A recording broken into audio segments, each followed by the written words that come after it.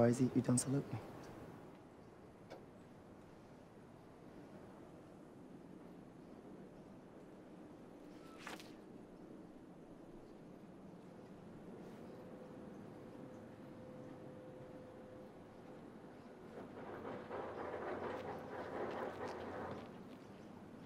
Officers do nothing all day. It's bad for morale. It's better you work like a man. Set an example.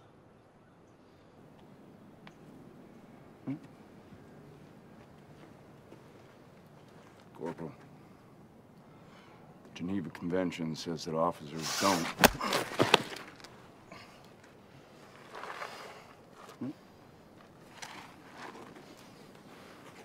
The Geneva Convention, Article 2, prisoners of war.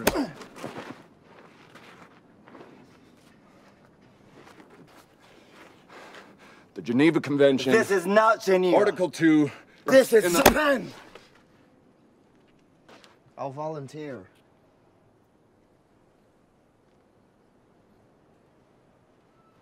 You can't order an officer to work, but I'll volunteer.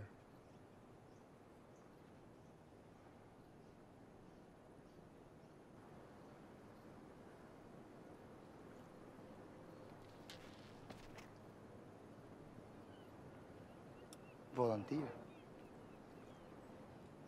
That's good. Yes. You may all volunteer. As long as Louie has enough time where he's really looking at him, so we can cut to a point of view. We get the low of Louie. Yeah, well, the Simon get that. And these guys quickly go there. And then get told to, like, walk it over. It's been really, really challenging because I've never done anything like this. And thank God I have Roger and just everybody here is such an amazing team to help me understand everything from the visual effects to the scale and the size of the sets, to the rigs and the stunts, to the sharks and the planes and the raft work and the water work and all of it. It's just all going around you and you're just trying to hold on to it. The flak has, once the flak starts to go, that's affected the plane. So. Left engines are both gone. The Green Hornet crash, the primary shot was, of course, the one where the plane hits the water. And because 3 people did survive, it couldn't just hit nose in. It had to do a little bit of a skip. And then we had the choreography of the water coming in first through the bombardier bubble, then through the cockpit, then up through the bomb bay. So all of it needed to kind of choreograph and work as a unit. We have to get the guys knocked around by the water, and then we have to get Louie trapped in the plane, get dragged down underwater, fight his way out. When the plane crashes, we used air cannons that were sort of spraying water. It wasn't a lot of water, actually, but it looked like a lot. We're actually trying to stick to, as much as we can, what really happened to Louie. The Green Hornet hitting the water at that speed, I don't know how anybody lived through it, but 3 of us did. And that was the beginning of our 47-day vacation. Our first 2 days were out in the sea, and it did give you a sense of the power of the thing around you, and was a really good base for the rest of the movie, that if you look in any direction, all you see is power, which is trying to get you off this tiny little raft you're on. Our first few days of shooting, they were probably my favorite adventure of trying to do that, but it was really, really, really hard to capture the performance. It's not for the faint of heart. The wind conditions were such that it made our days rather short at times. So we basically said we have to shoot on the bulk of it on the tank, and most of that will be CG water extensions. The tank gave us the illusion of being on the open water with the convenience of being able to direct the actors to turn off the wave action, to really allow Angie closer proximity to the actors for the performance, to direct them. Let's do it again. But I think they got a good taste of being on the open water, and that, I think, enhanced their performance. That's the 50 cal. Sounds pretty realistic.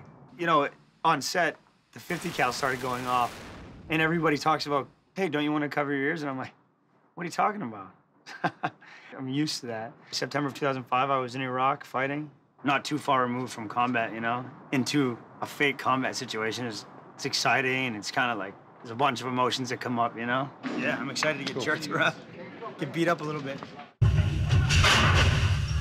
think it helped the young men who were actors in the film knowing that amongst them were young men their age who had actually been to war and had seen combat. To have a guy that's been through the horrible stresses that he has, it can only add to what I bring and what we all bring to our characters. It got them to talking offset. They'd spend time and they'd learn from them and they'd ask them questions about war. So how long were you in the Army now? Army for two and a half years, Air Force 3.5 years. And I certainly learned from them as well and talk about, you know, what Louie's story has an effect on them. So kind of while he's now in the camp, he has his nightmares. I think everyone is bringing to the set their sensibility about, you know, what they're taught about the war and their attitude towards it. My grandfather was in the Navy in World War II, and he talked about it all the time. My grandfather was in the Second World War. My grandfather on my mother's side flew planes in the Pacific. Everyone has a story. Every guy has an individual story behind him. My name is Stephen Douglas, and I am playing my grandfather, Clarence Douglas. He was a technical sergeant on the Superman crew, and he was also a waist gunner, which was his position when they were actually going to battle. Clarence Douglas is the one that shot down the last hero. So Stephen Douglas was able to play his grandfather and do the exact same thing to recreate that heroic moment in his family's history as his grandfather. Over here, as soon as there is an enemy aircraft in the sky, get on the gun and stay on that gun and never put the gun down.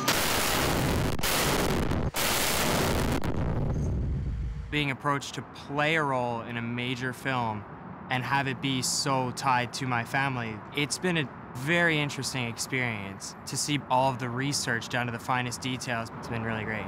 We have a huge responsibility to kind of do justice to the story and to these individuals. Doing the research and getting in the plane and you know, learning what it was all about in order to portray these characters, but with the respect you have for these young gentlemen and what they went through. I think what you were doing was so beautiful that you just like stay in your space of shock and just feel it. Yeah, Pillsbury, get him, boy, get him!